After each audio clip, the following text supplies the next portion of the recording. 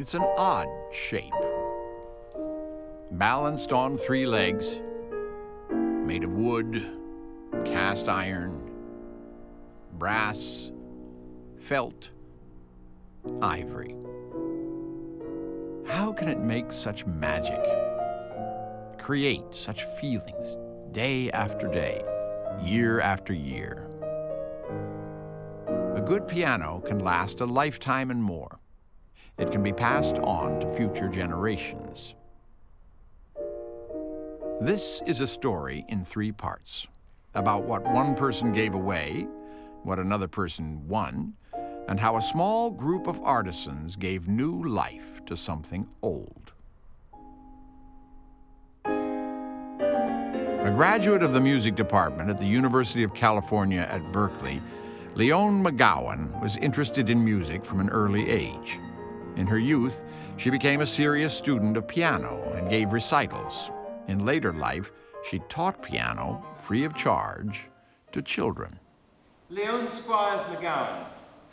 She left various bequests to UC Berkeley in her will, but the strangest and in some ways the most wonderful is the bequest of her Steinway.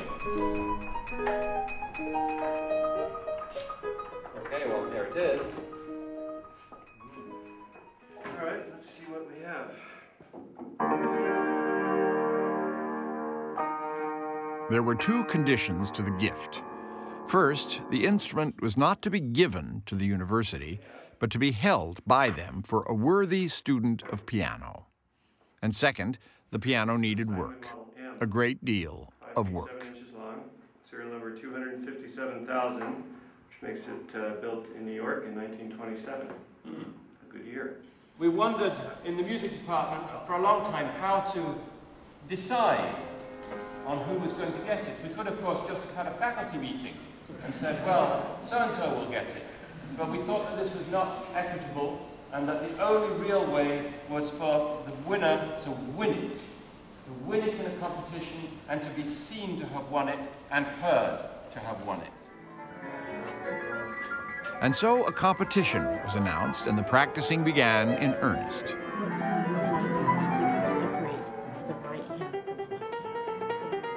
Within a few weeks, 46 contestants had been winnowed down to a few finalists, competing in one night on the 9-foot Steinway of Hertz Hall.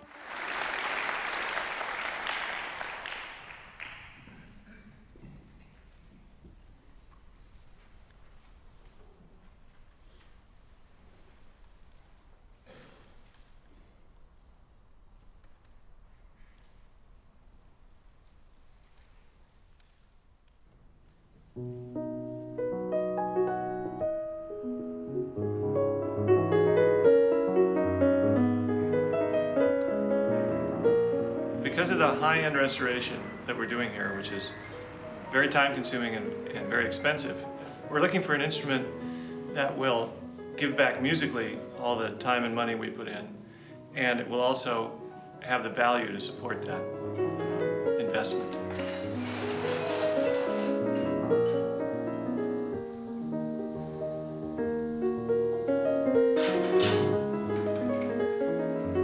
So that brings us back down to a very small percentage of pianos. Probably 95% of the pianos in the world have been eliminated by this criteria.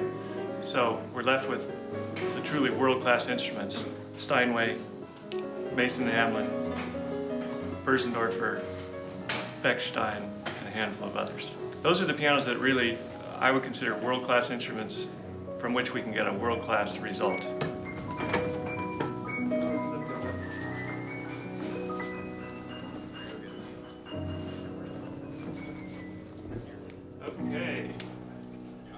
Okay, you guys, we got a new piano in the shop, the McGowan M.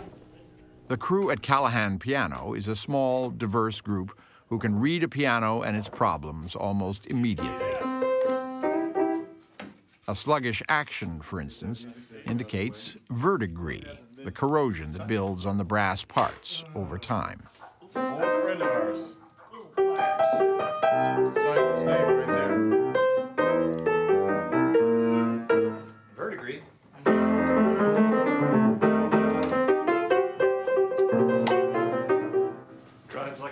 It drives like. There we go. Where are you going with it? In the other room. Really? Let's get it out of here because we're kind of. Well, but these aren't 1920s knuckles. Yeah, they went from the side. That was later. It looks all original to me except the hammers. Okay. One of those. Could be. New hammers on old Shanks jobs. Yeah. And old shanks. Well, it hasn't been messed with too much, which is good. The board looks really good. This is it's a Berkeley since new, most likely, as far as we know. That's beautiful. So yeah, the board and bridges look really nice. It's good. Fixed. 251 and a half. This is 196 dead day. Maybe 8. Okay. Looks 8, 8.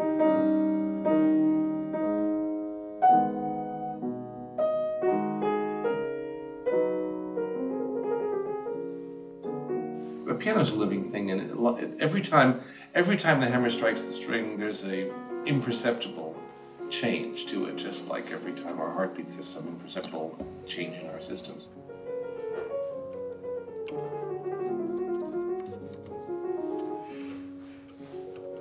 The greatest technician in the world and the greatest pianist can't get something out of a piano that's not in there.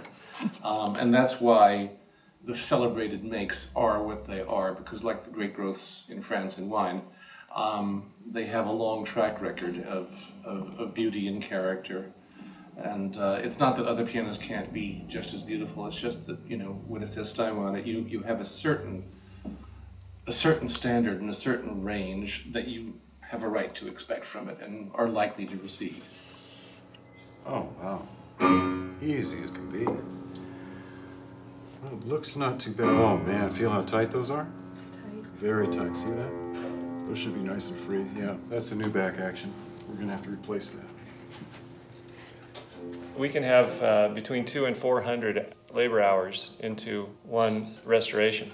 The fact is that's more hours than the manufacturer spent actually building the piano in the first place.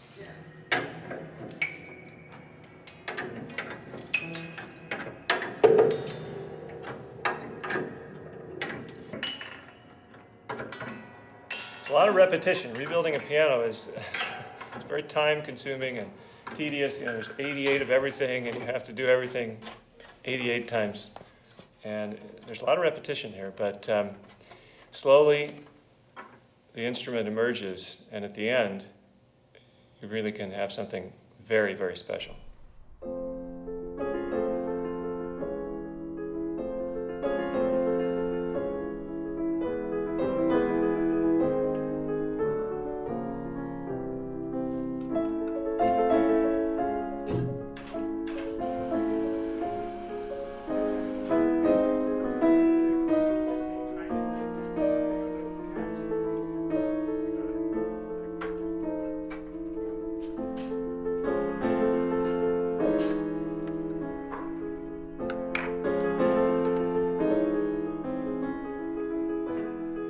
All the first work is weighing and measuring what you have, establishing starting points.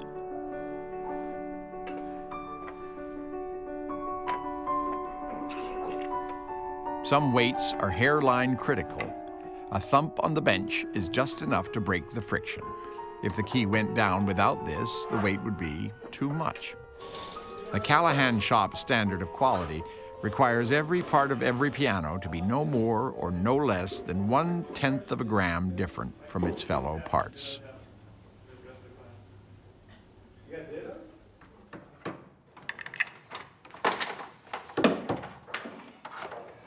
I think that, oddly enough, that the fact that I'm essentially a blues and boogie piano player means that, if I'm going to sit down and check out a piano, see what I think of it, instead of being locked into a piece of music where, some guys will sit down and like, oh, I do this piece, and it's, it's like maybe got a 3-octave range.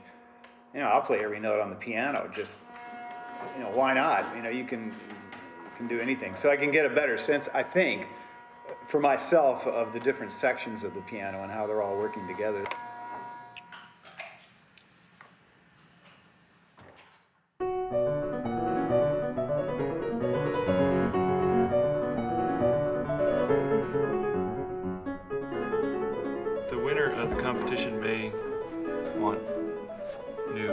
plastic key tops, they may want to save this old ivory. Yeah.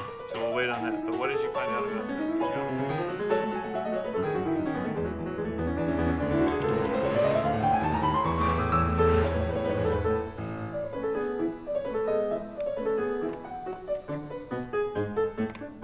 It's pretty standard for these. You know, there's an awful lot of verdigris. You can see, you know, there's a lot of friction.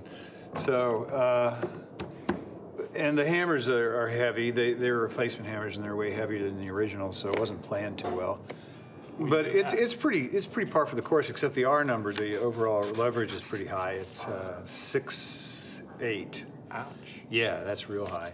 Q ratio is 5.2. You know, we might be able to roll the capstan line forward a little bit. But the capstans they're already angled. Yeah, but they're hitting pretty well at the center of the heel, so you know I might be able to bring it up a millimeter or two and get it down to a 5.0. Okay. Well, let's just. Yeah, if the you know the action frame's good. I don't know that till we get the parts off. All right. Well, that's the next step. Mm-hmm.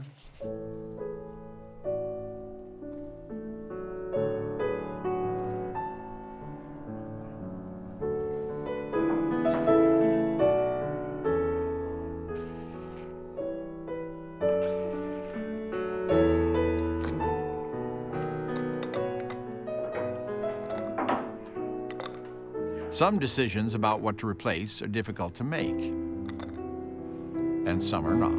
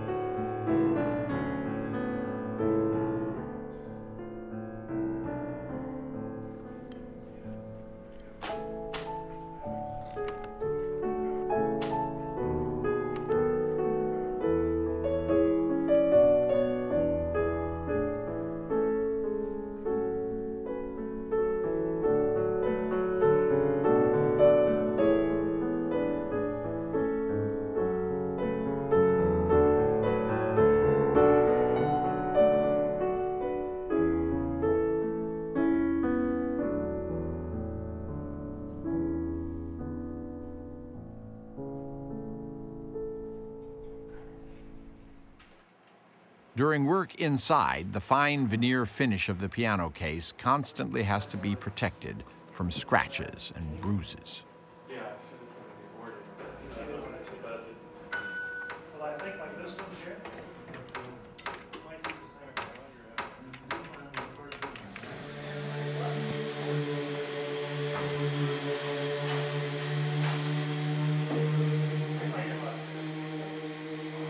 A soundboard looks flat to the uneducated eye, but it has to have exactly the right amount of curvature to give full power to the voice of the piano.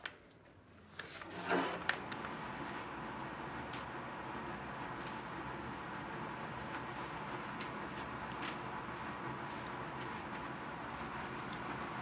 few bubbles, but not bad. Set that there.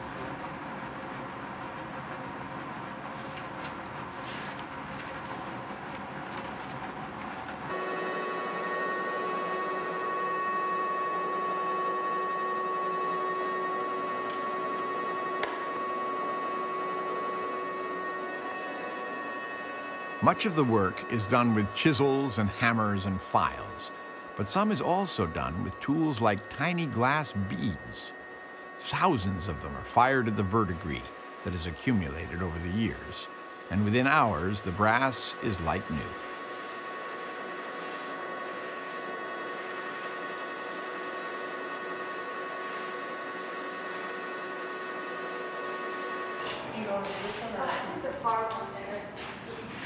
When I started working here, I started attending the Piano Technician Guild meetings in San Francisco. And there's a part of the meetings where they ask if anyone has technical questions. I always came in with some doozies, I think, just like, everyone's kind of groaning, like, oh no, you know, and he kind of, I think he took pity on me. It's like, all right.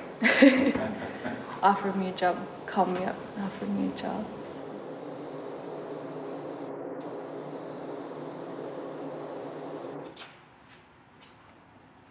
Most of it is just learning from someone who knows it. Yeah.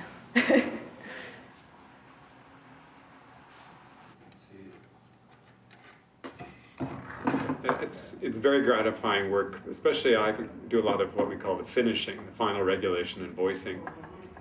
Actually, it's synergistic with all the technicians working on one piano. I think we turned out a better rebuilt piano than if each one of us were rebuilding it. And you think about it, all the work we do, all the work on the soundboard and the bridges and the action and everything.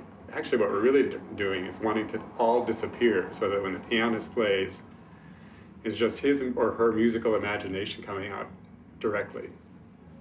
And that has happened. The players have said the piano disappears.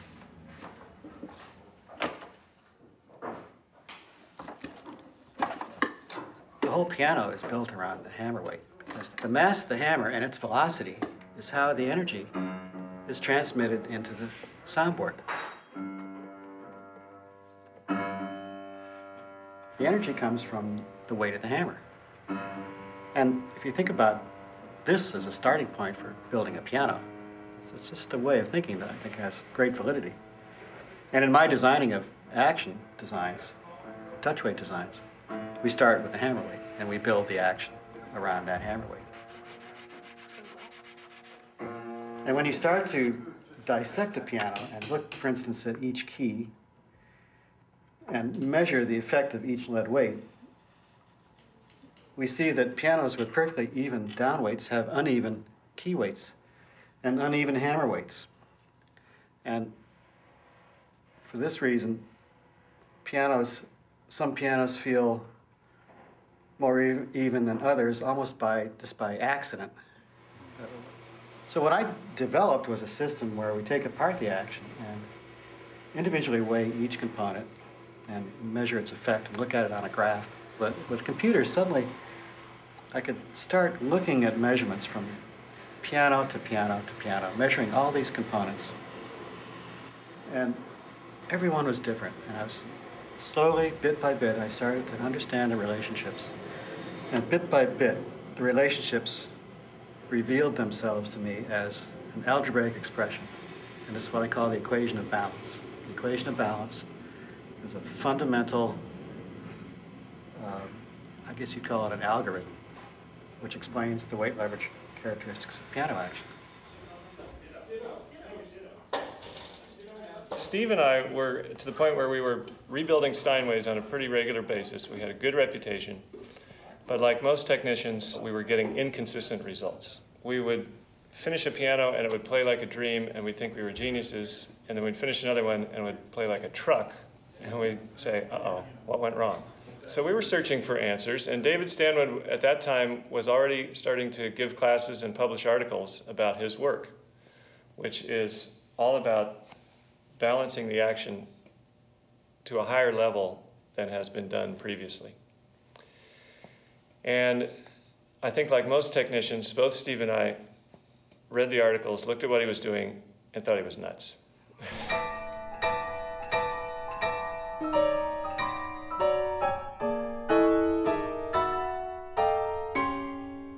Once that equation came to light, suddenly it was possible to create predictable feel and response in the action.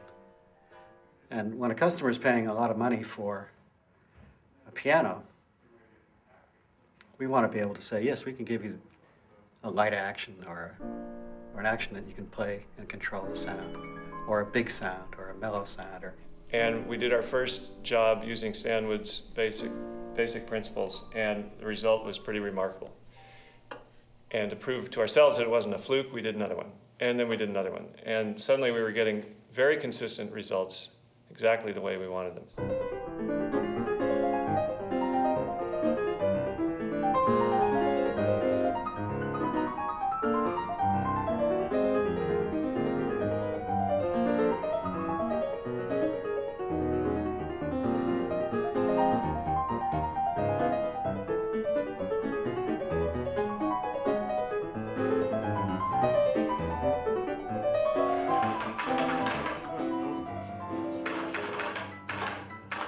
Out of necessity, many of the tasks are repetitious. There's a lot of taking out and putting back and taking out again. Sunlight, there we go, perfect. And well, from this side, it looks pretty good. What do you think? Is it too flat? Seems flat, but I don't know. Go ahead, do it again. Dead flat, yeah. But you have just about the perfect amount of back bearing there.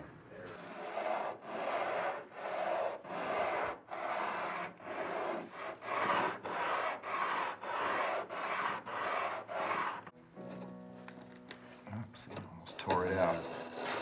Thank goodness I didn't. Here we go, jar it. Touched it up last time we did one of these. In a few minutes, Steve, I'll have you take over. There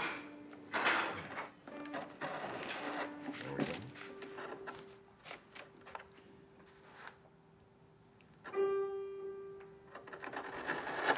You know, a lot of people think that's part of what playing the piano is that it's a struggle to bring out the music, but it's not really true.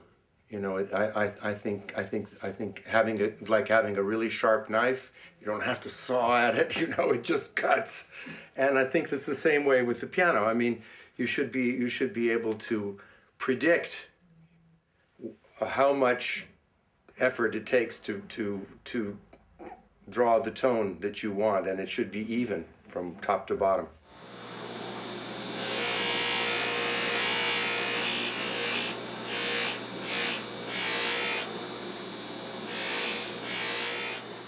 I'm currently a piano technician apprentice. Before that, I was a business analyst. But originally trained as an X-ray technician. Actually, I spent a year in the College of Architecture first before I switched to music. Before that, I was a massage therapist. I was hauling an upright piano around to gigs, you know, playing, and it was learn how to tune it or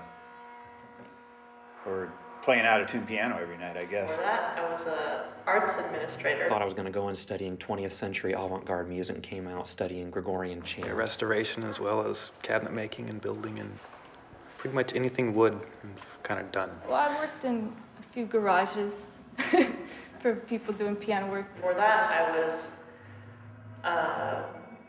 kind of doing things with my master's degree in German, so I was working for a translation company, and I was also writing parts of high school textbooks.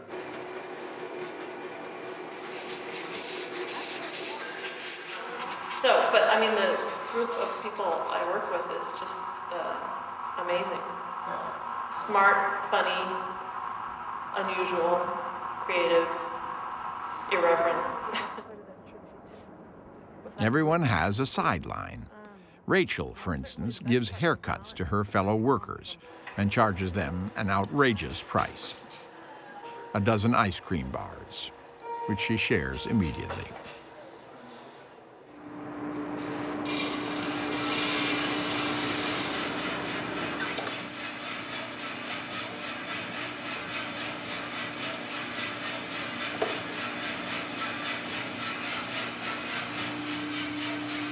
Start hearing the cracking in a minute.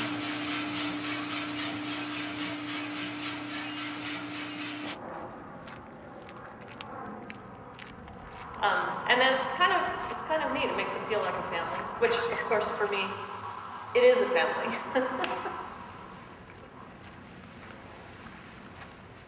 The family business started with my dad in the 50s, and then my brothers took it up when they were young adults. I got the boys to decide if we could open a shop with, they'd each put in $500 or something.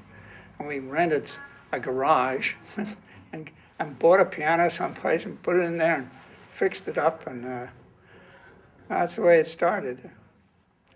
And we're still lurching along. Not that I'm in it anymore. I'm out. I'm theoretically retired and living on my accumulated wealth.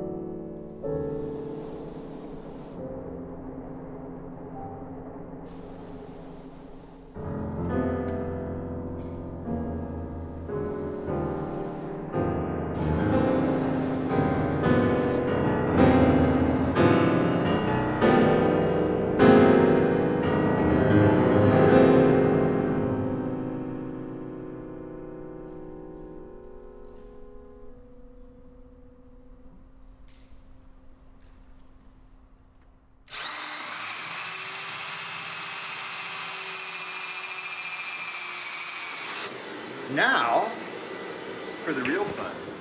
Okay, so you get the thing ready.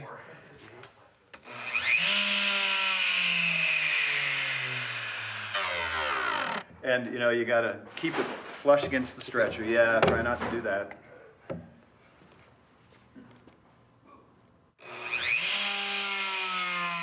One of the difficulties of restoring fine pianos is that they are built very, very solidly. This pin block was glued and doweled on 3 sides. The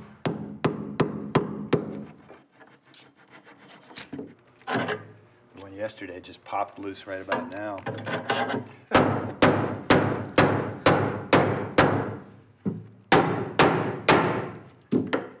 So you can see it's loose up here now. Right. Or is it? All right.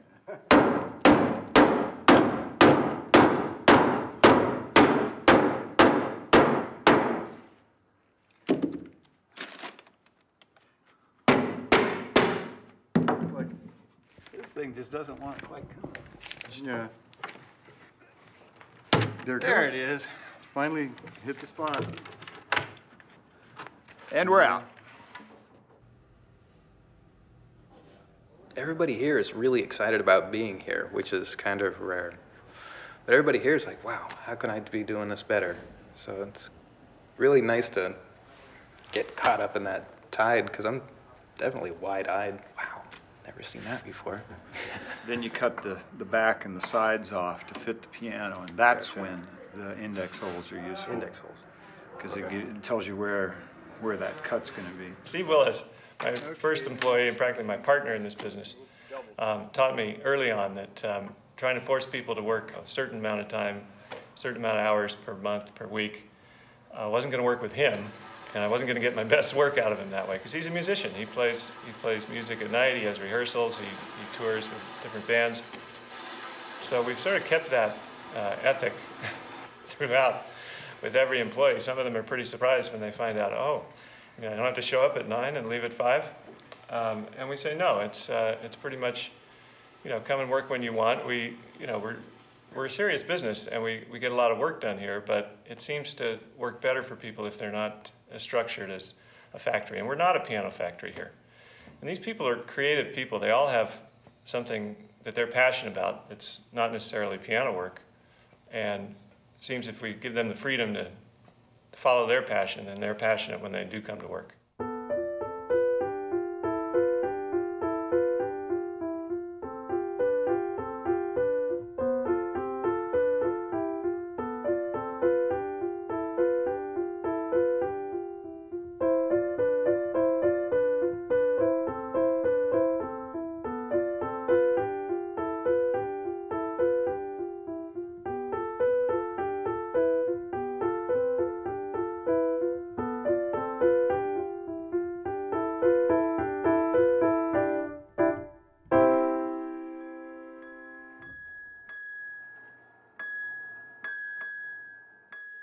Well, I learned to tune by ear, and I tuned by ear for the first 10 years of my tuning career, 35 years now.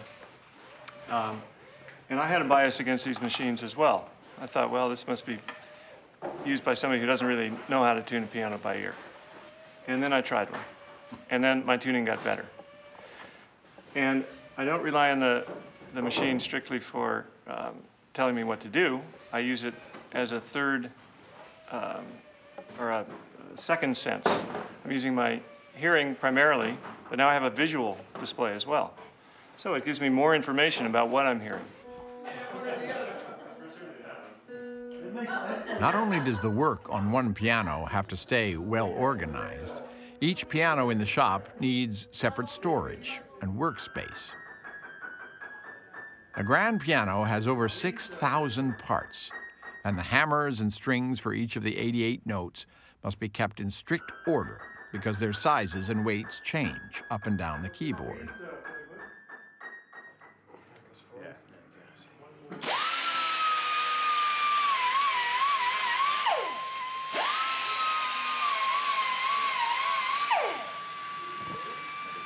Ignore that until it's a little less further along. Check the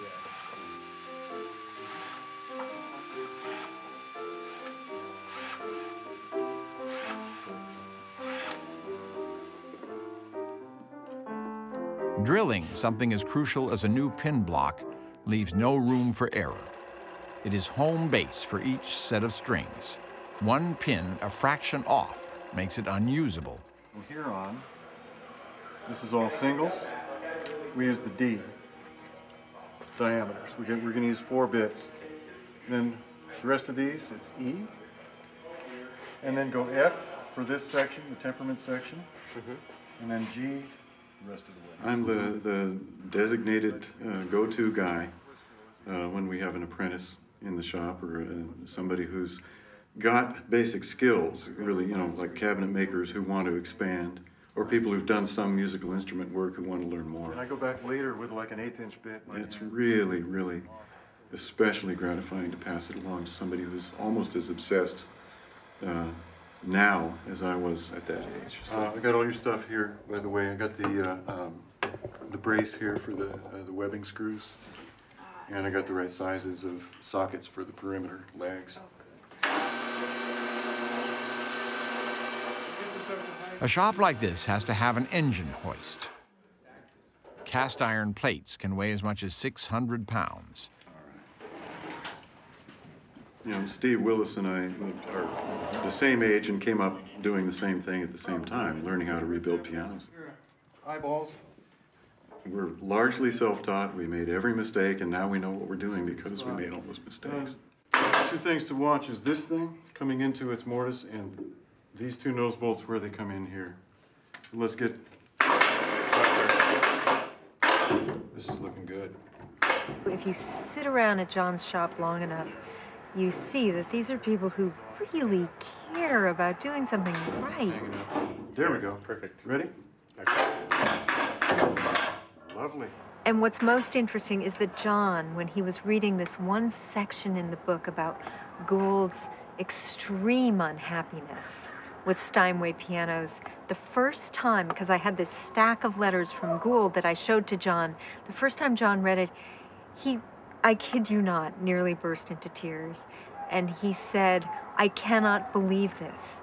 If only Gould were alive today and he could see what we can do with a piano, he wouldn't have had this kind of terrible frustration."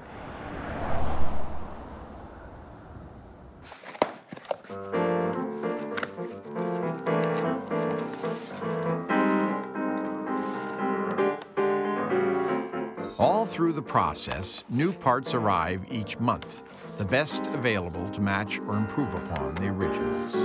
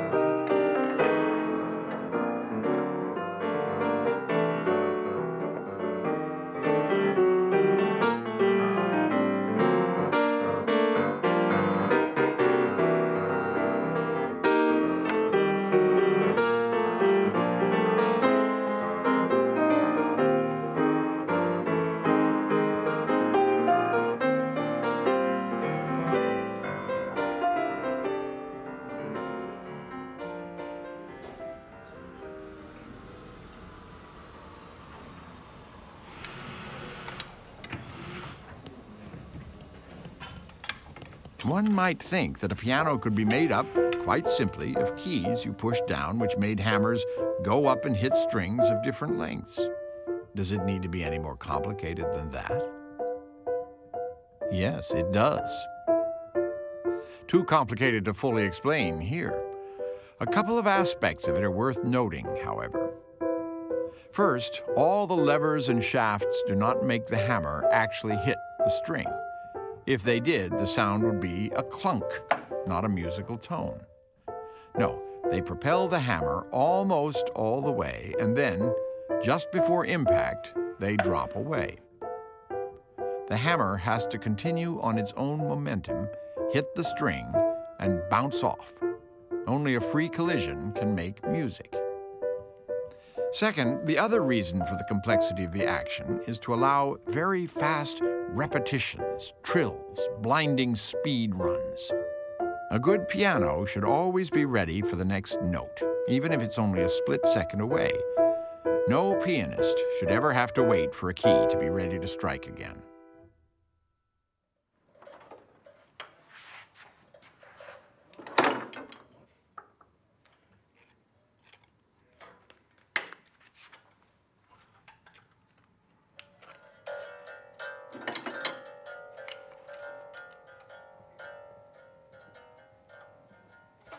Going around the hitch pins and back to the tuning pins, the strings of a piano, once tightened fully, contain over 36,000 pounds of tension.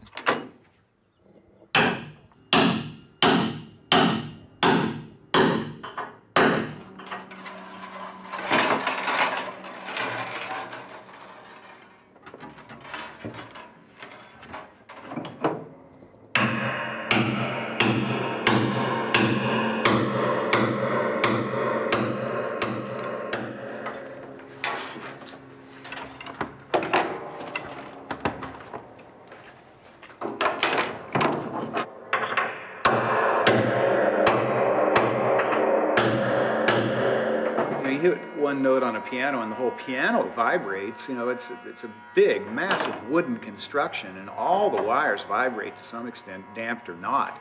And there's a feeling with a good piano that you're not so much playing the piano as you're collaborating with it. The piano plays you back.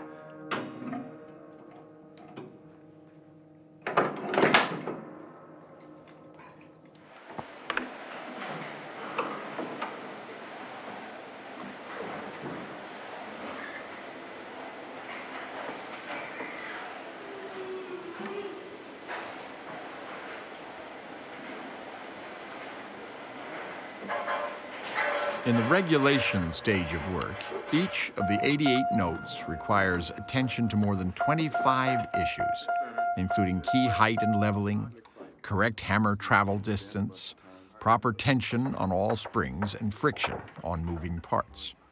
A separate set of tools is needed for all of these adjustments.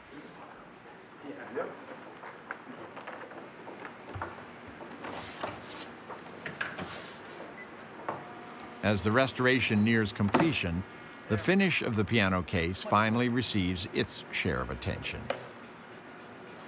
Just 2 strips of 1/2 inch wide. I think that's an odd order. Well, you need to be patient about things, I think. You gotta be thorough. You have to get one step done very well before you move on to the next step. That's probably the case in most jobs, but if you let things go earlier on, you end up paying for it on the tail end.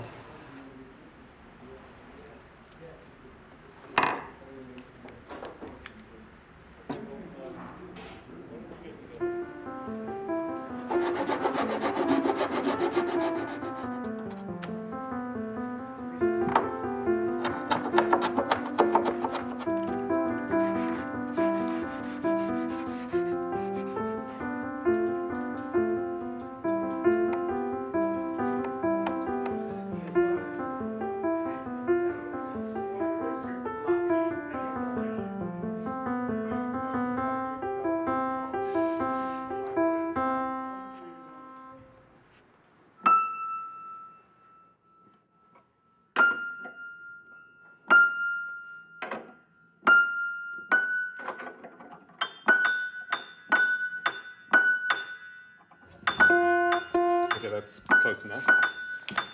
Now we'll listen to how it sounds, and we know that all three wires aren't being struck at the same time. Okay. So with this little specialized sanding block, you can sand all 3 grooves if you should want to, or you can sand 2/3 of the hammer from either side, of course, or a single wire groove, or you can also do just the center wire. Let's see if we're flat yet.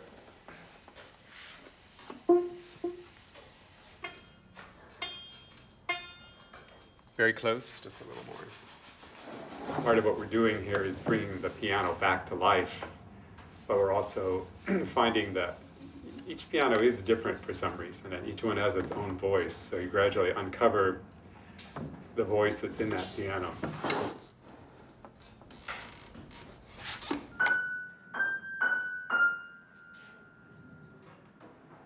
First, the hammers must be very carefully shaped in order to hit all 3 strings at the same instant. Then the hardness of the hammer has to be softened in certain key areas of the felt with single or multiple needles. A skilled voicer can make possible a beautiful bloom of sound with a wide range of color, very slightly adjusting his treatment of each hammer as he works up and down the keyboard.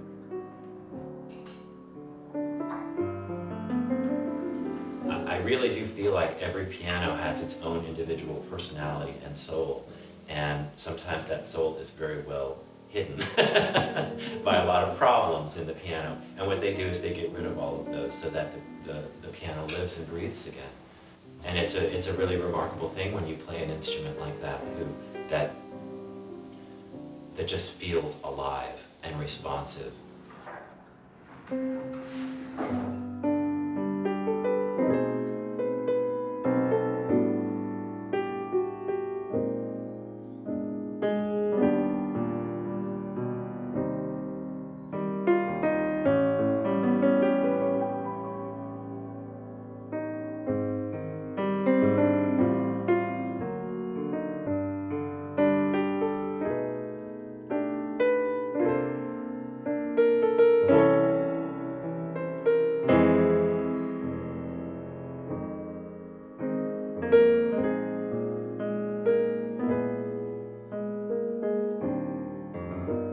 I don't know, but there was this huge, maybe it was cherrywood, Lewis and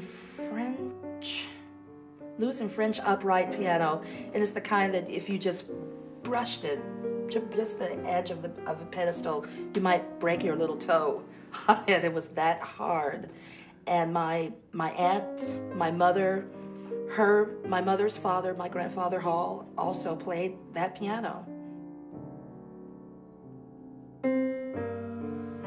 With this fantastic new action, the Stanwood system, not only do the keys come back up as fast as you want, but they can go down as slowly as you want, and you can still get a tone.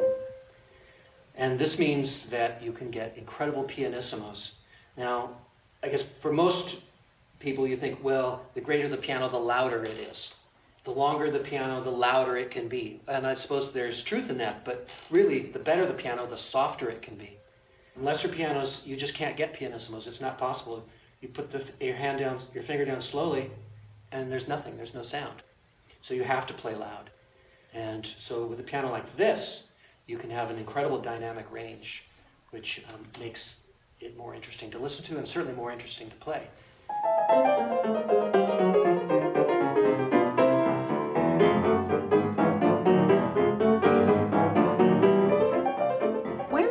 Was about finished, John said, it's almost done. It's going to come home soon. I said, well, we have to have a party for those guys. And I thought, well, that's great. We'll deliver the piano home. We can have a party. We'll bring all the guys to their house. And Linda said, no, no, no. We want to do it here in the shop. I started getting more involved after the Brooks came up with the idea to do these piano parties. So that got me down there once every few months. Karen and I would pack up the food and the dishes and come down and throw a party. And so the first party for a piano was born. And my guys really enjoyed it too, because after spending a year bringing that piano back from the dead, basically, they were able to celebrate right there with the people who were going to be playing the piano. And the musicians make the party. The music is always wonderful. And even if the customer is not a pianist, there's always plenty of pianists.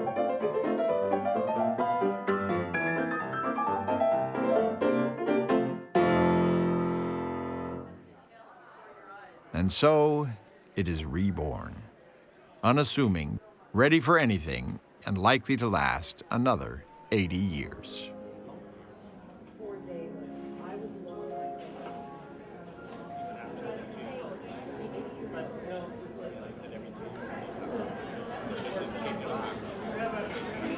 Thank you. Hello, everybody.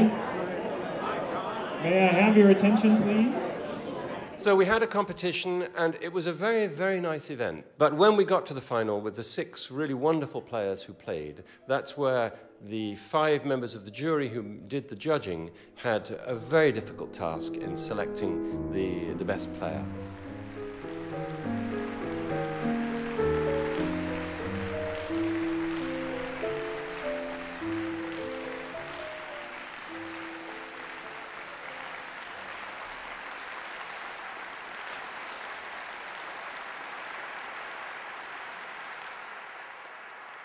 And the prize winner is Jared Redmond.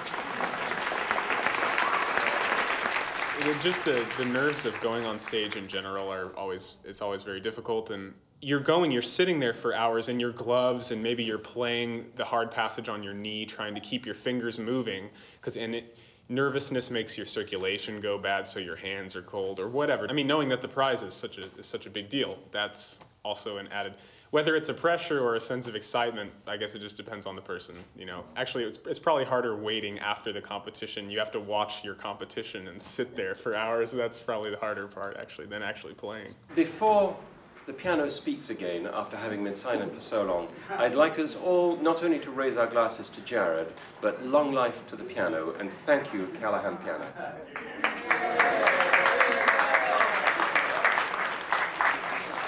So I'm going to play 2 short etudes by Scriabin, and if you know them, that's great, and if you don't know them, then you should get to know them better.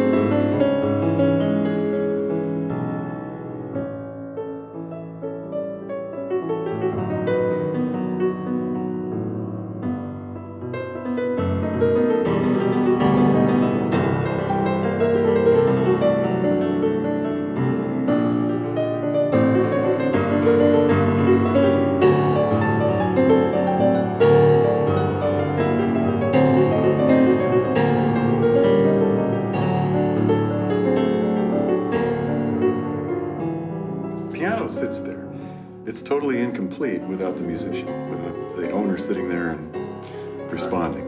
And it's very gratifying when they sit down and love it. That's the best part.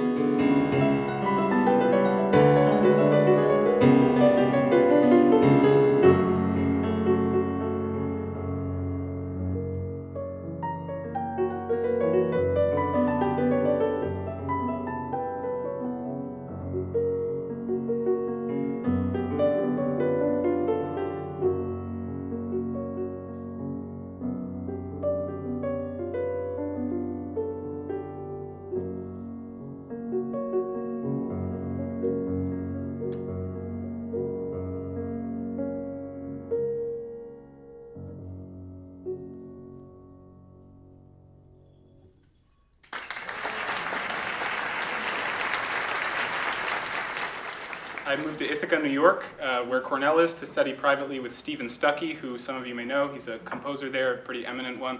I'm taking the piano along with me. I have plans for other piano things in the future. I could hardly ever abandon this at all. I prefer to think of myself as doing both, writing music and playing other people's music. So this is going to be my best friend for the next couple of years, and I'm very, very happy with it. So thank you. The new owner of the piano is not the only person who gets to perform at a Callahan party.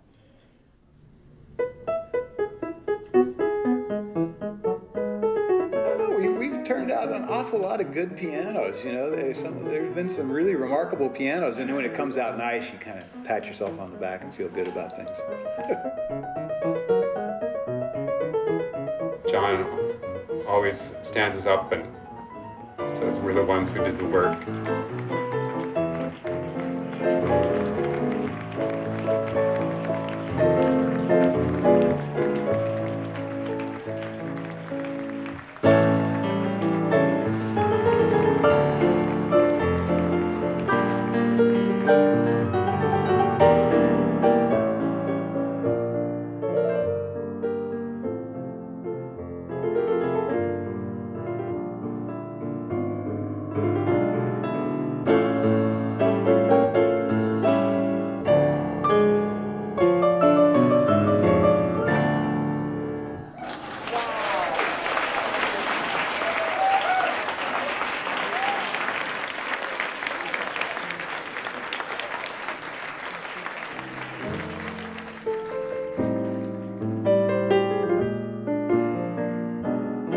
How do you measure satisfaction with a life's work?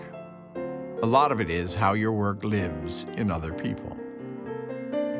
All that, experienced with old and new friends, good food and drink, makes for an evening very well spent.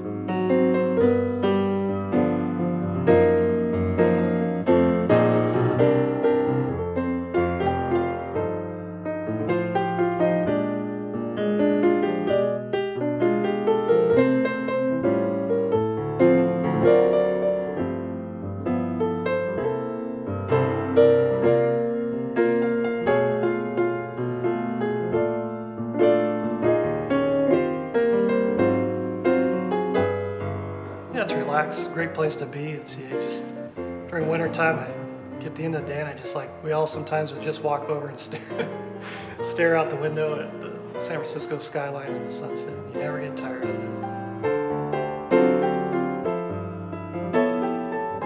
No, this is a wonderful business that I can hopefully keep going. I can't imagine rebuilding a piano at age 70, but I can imagine having a party for a piano at age 70.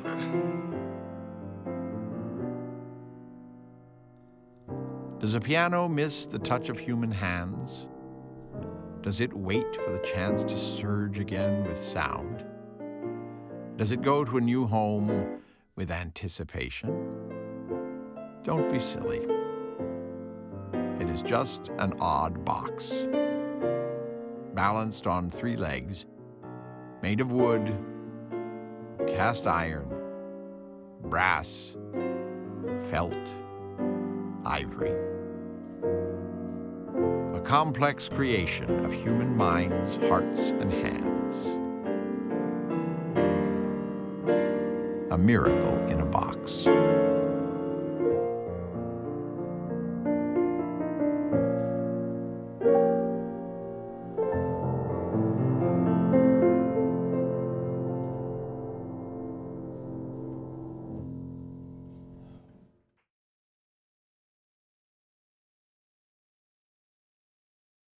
I'll do a couple of my tunes too.